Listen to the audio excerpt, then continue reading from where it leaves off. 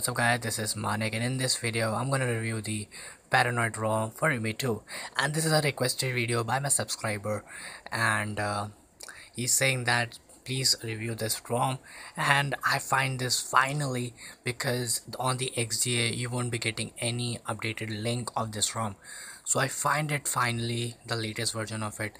It is not the 7.3 if you know about if you're following the Paranoid developing. It is not the latest version, but it is the updated version, little bit updated. You can see 7.2.2, so it is updated, so no problem with that. Now I'm not confirmed with the security patch of this ROM because there's nowhere they have written it.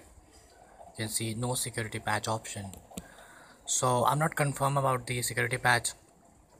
But if you leave the security patch system and all the blah blah things, this ROM is amazing. Comes with all the features of Paranoid except one, which is the PI control. There is an option of PI control.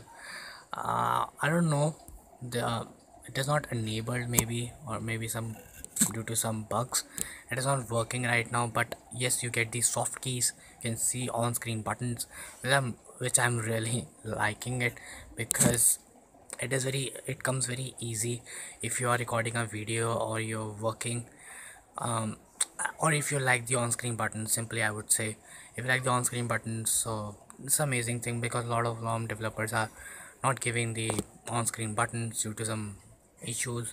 So now you're getting the on-screen button, so it's a good thing. Now you're getting all the options of Paranoid ROM, like color theme engine. In the display option you can see color theme engine. I've already reviewed this feature on the next experience ROM. It has same because the feature has been taken from Paranoid ROM, and also the other features like Paranoid application, Paranoid browser, Paranoid music player, messenger, and other stuff. Camera is the Google normal camera because developer hasn't updated right now. When he's going to update it, I'll be making another video for it because it is a very mid version, so we won't be getting much features on it. But yes, you get the gallery of the Paranoid. It is a Snapdragon gallery, it is not specific gallery for Paranoid. And other thing which I like the most, that it supports the Google Assistant, but it has the same problem than any other customer I'm getting, that when we press the buttons it is not working.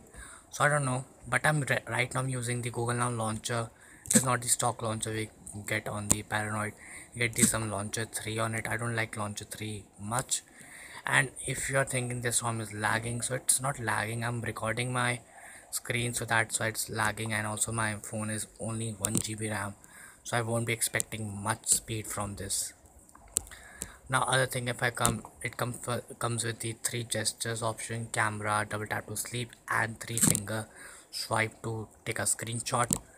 And also the proximate sensor is working fine, and VoLTE is working. It's a VoLTE centric ROM, and also ROM is pretty smooth. And also there's no pixel icon because I don't like pixel round icons. I like simple Nexus like icons, so thumbs up for that. And I'm really liking the ROM. I haven't used it much, but I would say that battery is okayish, not so good as I expected. And I have to use it for almost 2-3 days, and I'm going to put a full review of it.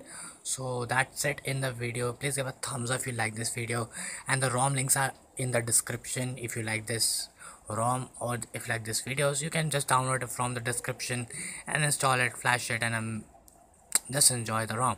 Also, do not forget to subscribe to my channel for more such videos.